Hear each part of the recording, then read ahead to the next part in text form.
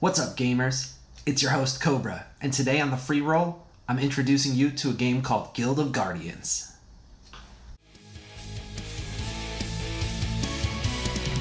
Guild of Guardians is a fantasy RPG mobile game that's going to be releasing sometime next year. You're going to assemble a team of 4 different characters and raid a dungeon together. You'll also be joining into guilds and playing with your friends or other competitive players to work together for some of the best items. Characters come in different classes and factions like Horde or Empire, mages and warriors. They also have different classic fantasy elements like fire, water, earth. When you're purchasing them, they're going to come in different rarities as well. So far they have sold all of the legendary characters, but soon epic and rare characters will be available as well. There are also other NFTs that are in-game assets as well. The guilds themselves are an NFT that are already available in the market. In upcoming sales, they're also going to be selling energy boosters and pets as well. Dungeons will serve as the in-game levels, if you will. So it's not a big open world, but rather a series of different dungeons, at least at the start. I also expect they'll add different game modes like a PvE arena, guild battles would be really cool, and world bosses. Just some different ideas that you've seen in other fantasy RPG games. So what is it about Guild of Guardians that has me so excited? Well, it's because they're aiming to be a major disruptor to the gaming industry. What does that mean exactly, though? By putting this game on the blockchain, and really they're aiming to be the first mobile AAA game that lives on the blockchain. What they are doing is transferring a major chunk of ownership of that game platform to the players themselves. The model has always existed within video game platforms, especially fantasy RPGs.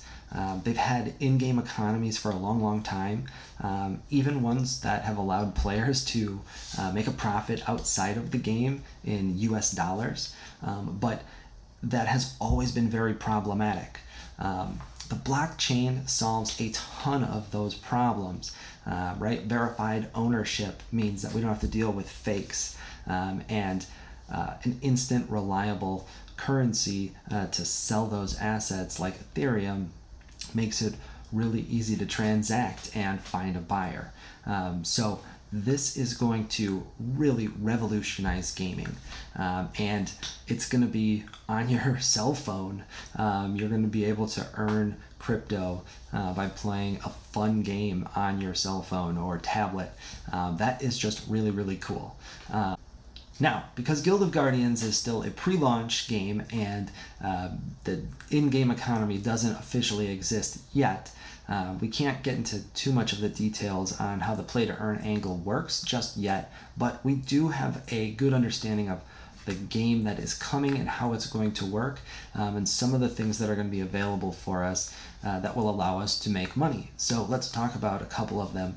The most obvious and straightforward, whether you're a paying player or a free-to-play player, is going to be taking your level 1 character and leveling it up to the maximum, adding a whole bunch of upgraded armor and weapons, and whatever kinds of stats make the character better, and then selling it on the marketplace to somebody that's willing to pay a premium to skip straight to that power level. That sort of angle is always available in this style of a game. It's going to be so much better because it lives on the blockchain and people are going to be paying for it in Ethereum, but that will be one really fun way to earn money.